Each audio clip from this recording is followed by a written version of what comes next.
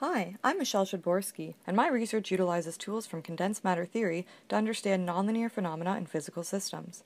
I use a variety of methods including computer simulations, analytical techniques, and experiments, and the main system I have investigated in my PhD is the granular chain.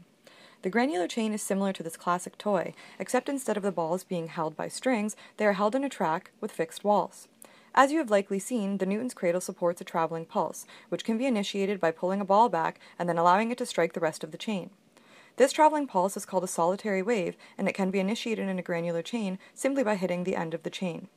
Solitary waves, or solitons, are nonlinear waves that exist naturally in many systems, such as proteins, DNA, and channels of water.